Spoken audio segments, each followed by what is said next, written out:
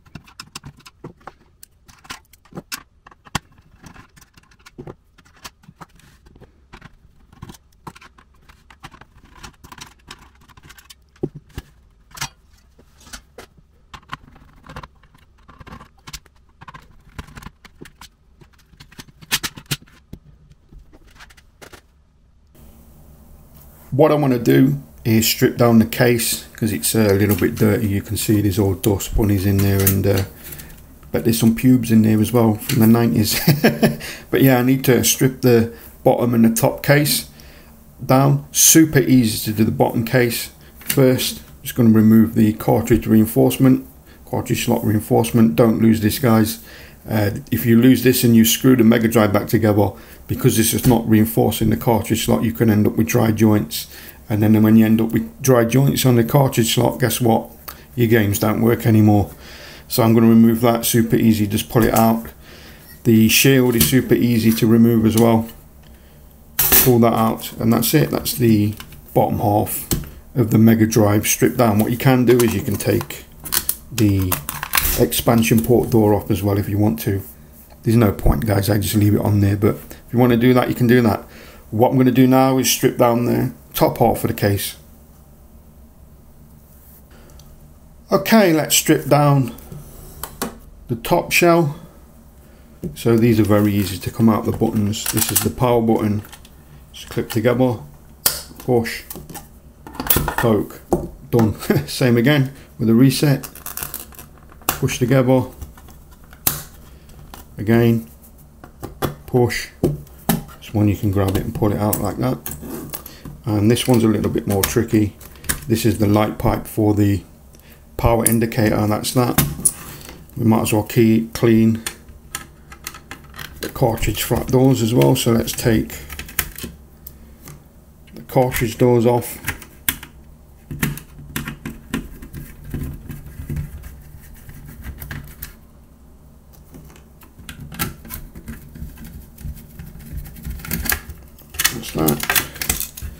That's the top shell ready to be cleaned. Put that down there. Get out all the screws. And very easy to get off, guys. All you do, take your finger like this, push. There you go. That's one out. Again, push. Two out. Next thing you need to remove is the springs. It's one. And the last one. Two. And that's it, we're all stripped down, ready for cleaning. As you can see, I've got the cartridge slot doors and the cartridge slot housing, the top of the case and the bottom of the case soaking in the bath, and I've got the other parts, the switches, the power reset and the light pipe in that little cup just there. What I'll do is I'll let these soak for half an hour, come back, give them a scrub, and they should be looking really nice. I've pretty much got everything ready to switch this region mod. This console just needs to do a little bit of prep work, so I'm going to do a magic trick. 3, 2, 1, and there we go. all prepped, ready to go. So let's get installing this into the Mega Drive 2. Now the first thing I need to tell the Switchless region mod board is whether the Mega Drive has a high reset or a low reset. Now the Mega Drive 2 has a low reset, so all I have to do is bridge these two bottom pads just here. If it was a high reset, I'd bridge the upper two. I just need to bridge the lower two, so I'm just going to come in and bridge those two together, and that's told the Switchless region mod that the Mega Drive 2 is a low reset. Now you can probably hear in the background I've got my desoldering station going. The reason for that is I need to suck off this old power LED. So I'm going to go ahead and do that. I'm just going to flip the board round, hold it there so you can see it. Take my desoldering gun.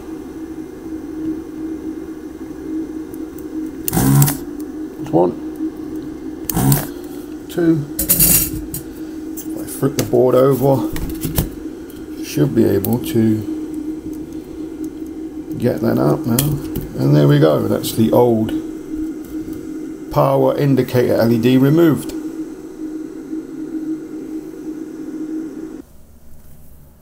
Now the next thing I need to do is cut some traces, and I'm going to use my craft knife. Now this is very delicate, guys. You need to be very careful when you're doing this bit, so I'm going to try and be as careful as I can. And I might block the camera while I'm doing this, so I apologise in advance if I do. So the first one I need to do is the reset button.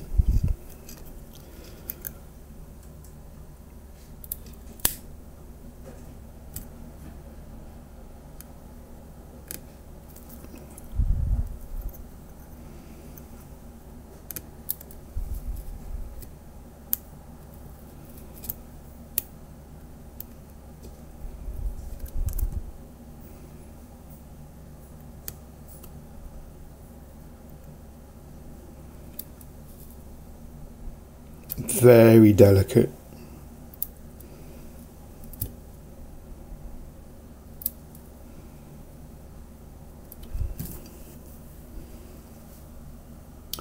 Okay, that's the reset button cut. What I need to do now is the language and the language trace.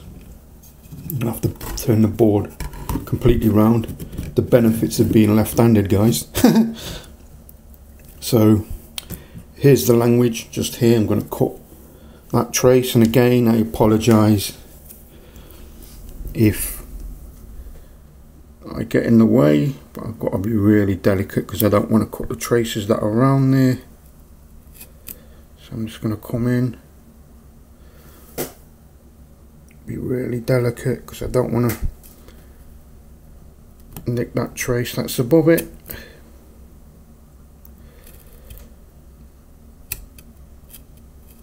I think that's got it. So that's the language trace cut, and the final one to cut is the video, which is basically 50-60 Hertz. So I'm going to come along and I'm going to cut that one. This one's a little easier, there's no traces around it, so it should be a little easier. Again, I'm just going to come in and just cut across it like that. I'm not pushing any, I'm not doing this with the knife, guys. I'm basically pushing with my thumb. I'm pushing down with this hand and I'm pushing with my thumb, because that way, when you do it that way, you don't slip.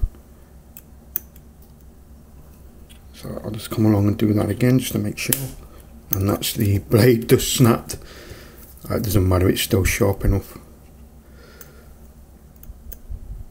It's a good thing about these craft knife blades, if the end does come off, you still got the rest of the blade. See, what I'm doing now is just digging the rest of the track out that I cut away. What I'm doing, I'm not digging in. All I'm doing is I'm just pushing it there and I'm just flicking it like that, and that'll get rid.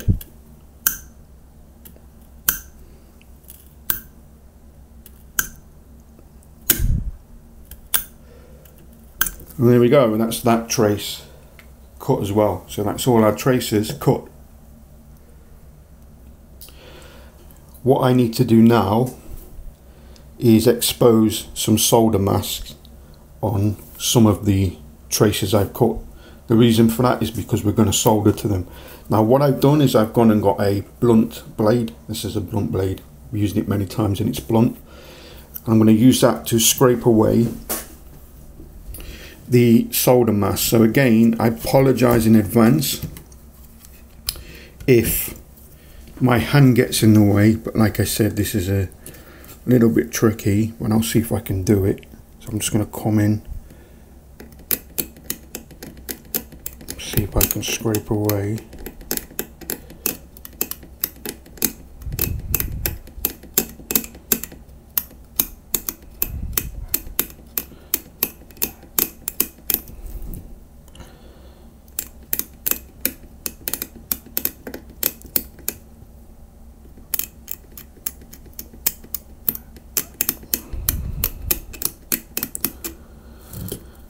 And it's coming. There we go. See, what I'm trying to do is not scrape away the trace next to it, because I don't want to create a bridge.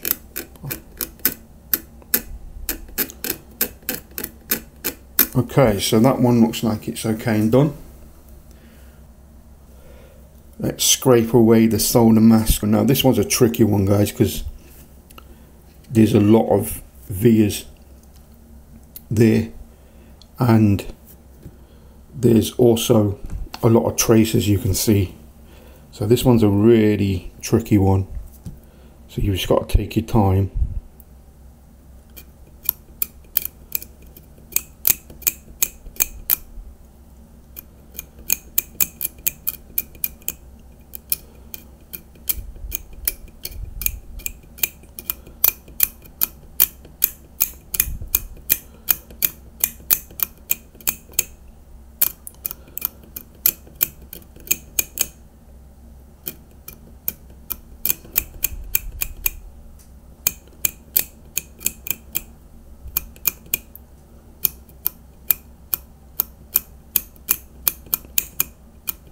And there we go. I think we got enough of that trace.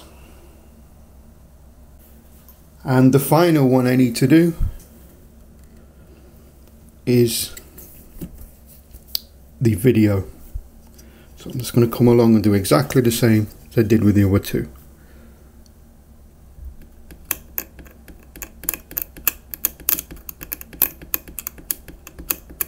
Now this one's a little bit easier.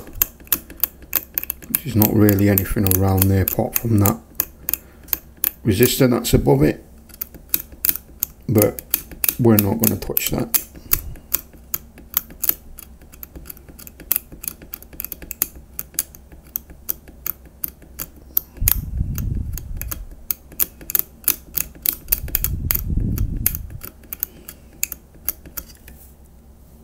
And that looks good enough for me, just a little bit more around the bottom. Yeah, and there we go, that's the video one done. What I can do now is tin those exposed traces. First I'm going to come along with a little bit of alcohol on a Q-tip, because I just want to make sure there's no contaminants there. So just clean those off. That should be good enough.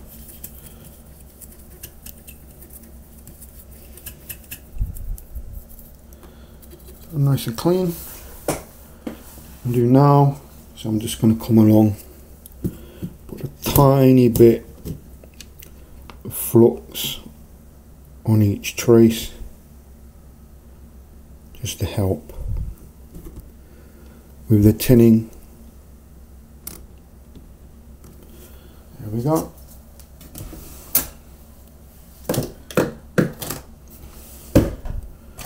So now I'm going to get my soldering iron, and because there's flux on the trace, I'm just going to load up my soldering iron, and I should just have to touch it, and there we go, there's one tinned. Very easy. That's the reset switch. Let's do the language, and there we go, that's the language done. And now all we have to do is the video. So I'll come along, turn it this way so I can see better. Just going to put a little bit more on and just touch that, and there we go, that's the video done, and that's the prep work finished. Just going to do a little bit of cleaning up now, because obviously there's flux on there and I don't want it there, so I'll clean it off now. I'll cut all on a Q-tip, and I'm just going to clean off those exposed traces that have now been tinned.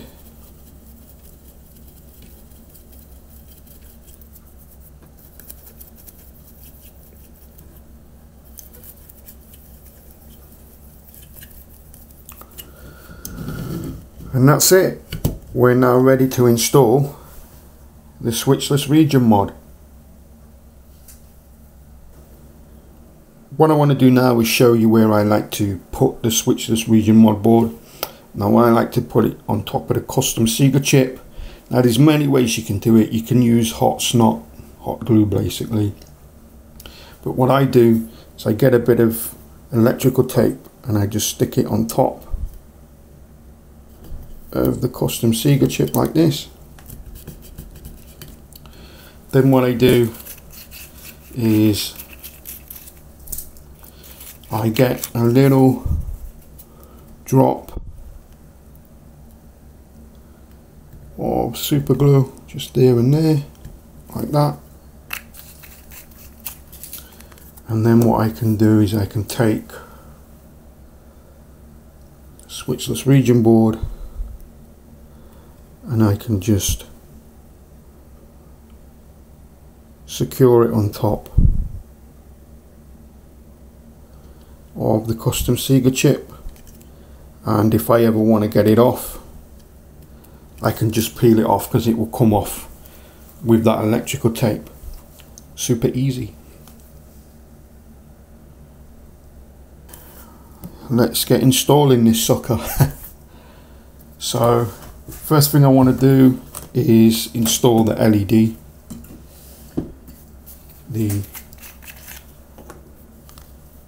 region changing LED. So what I'm going to do is I'm just going to come in and take a little bit of super glue just where I put the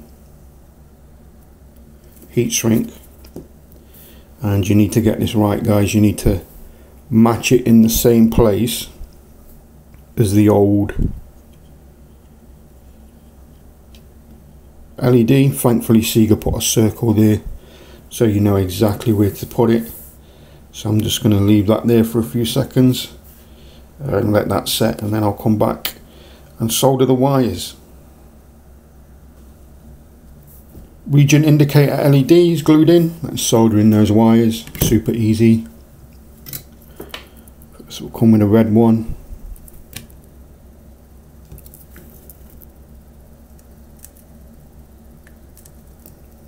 It's red installed, then we'll go with a ground.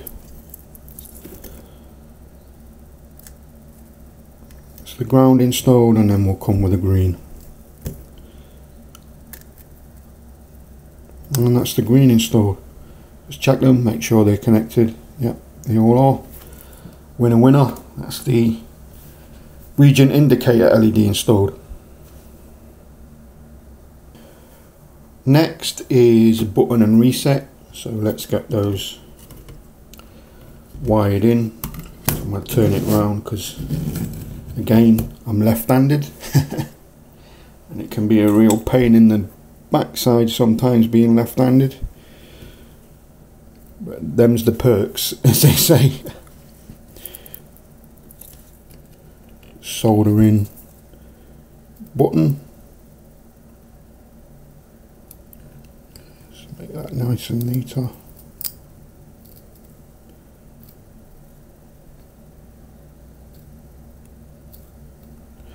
Don't like that joint, so what I'm going to do, so I'm just going to come along, put a little bit of no clean flux on there. Hopefully it tidies the joint up. Quick touch, and there you go, look at that. Power of flux, everyone. Okay, so that's button. I'll turn that around there like that. There we go. Now we're going to get reset put in again. Left-handedness, it's a pain.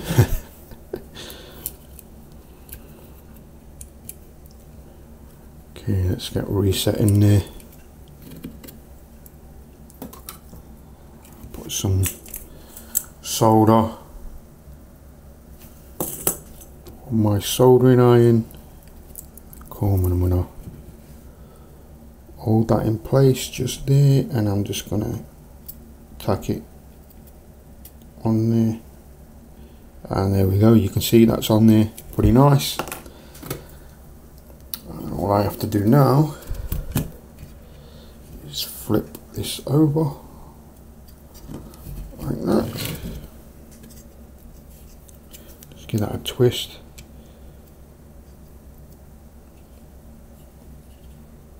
Neaten that up a little bit there, there we go. And we're going to solder in the button first.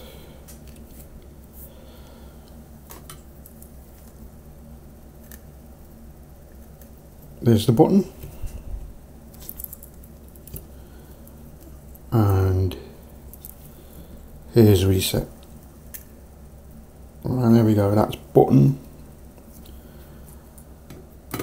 And reset soldered in. Tidy that up. There we go. Next is language and video. So I'm just going to come in. I'm going to go underneath these two. This makes things a lot easier. Again, left-handed problems. Just going to bend that like that.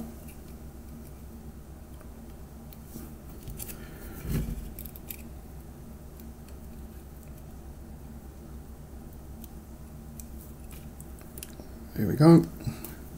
Just going to take my soldering iron, I'm going to place it over the trace, and I'm just going to touch it.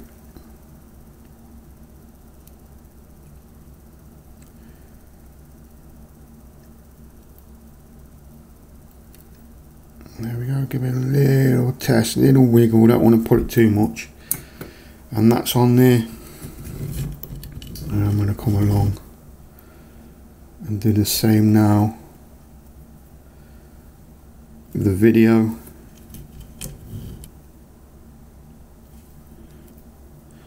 And just going to grab it there, like that. And I'm just going to touch it.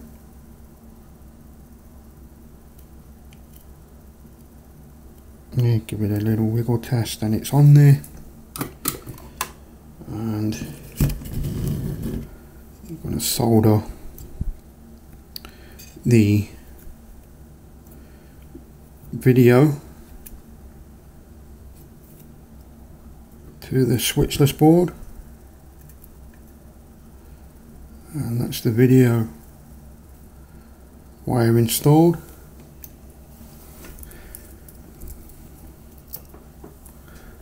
I'm going to solder this to 10, just there like that. video and language taken care of. And finally, it's power and ground. So I'm just going to prep this resistor just here. This is +5, and this is my ground just here. Just prep those 2 points. And then bend that wire a little bit like that. More soldering. It's 5 volts. Do the same with this wire. Just bend it a little like that.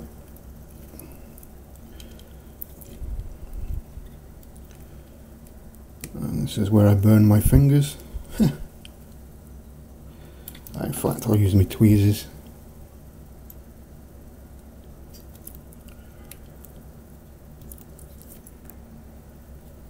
And there's ground. And just wire it to our switchless board. We start with 5 volts first. And it's 5 volts. And finally, ground. Push that down, neaten it up.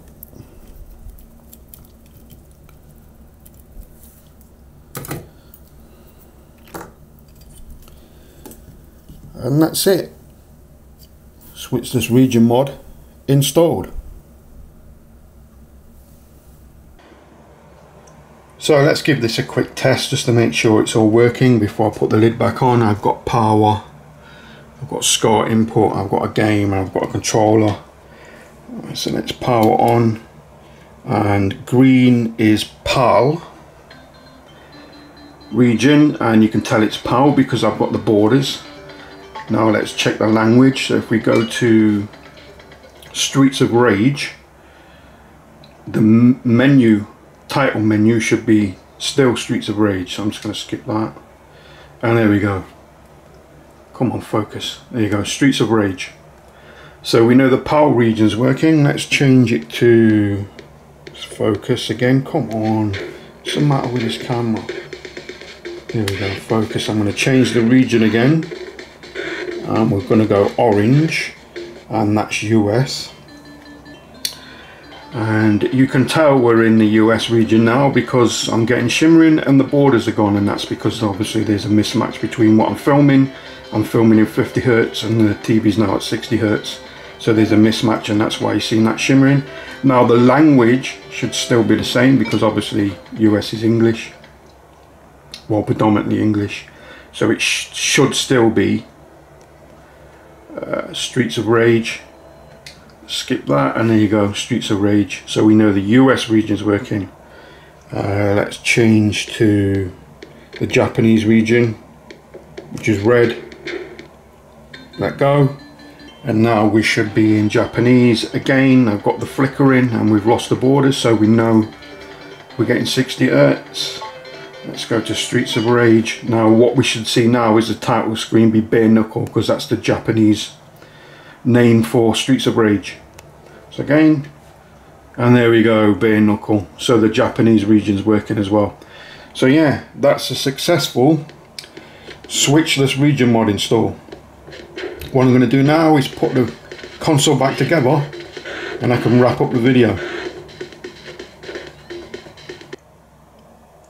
And as you can see, we're all back together, and it's come out not looking too bad.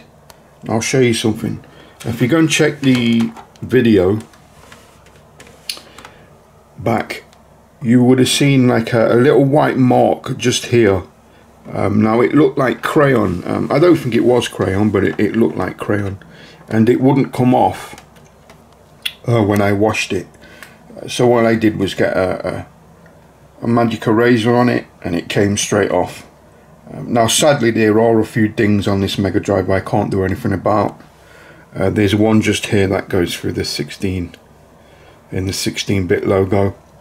There's a little one here that you may see. Doesn't go into the Mega Drive 2 logo, which is a bonus. But there's one really bad scratch here that I can't do anything about. But yeah, other than that, it's not too bad looking, guys. I've dated worse. Okay, let's power this thing on. And as you can see, it's orange. So I've set this for the US region. And there's Sonic 2.